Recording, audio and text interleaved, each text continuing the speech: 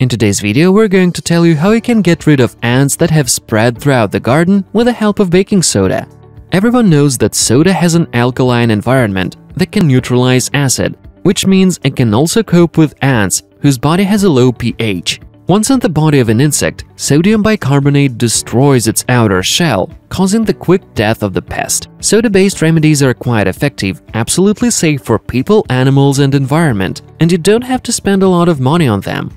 A mixture of soda and table salt will help to quickly get rid of insidious arthropods. To do this, take both products in equal proportions, mix thoroughly, and sprinkle abundantly on the anthill and the area around it. The pests will leave your garden forever in just a few days. You can also make a solution out of soda and salt, which you can use for watering the habitats and paths laid by ants. To prepare a sweet bait, add 2 tablespoons of water to 1 tablespoon of soda and the same amount of powdered sugar. Form small balls and lay them out near the anthill. You can also combine baking soda with vinegar. For this, carefully loosen the anthill and sprinkle it with sodium bicarbonate. Pour 9% vinegar on top and cover with turf for the better effect. This procedure can be repeated again after 2 to 3 weeks.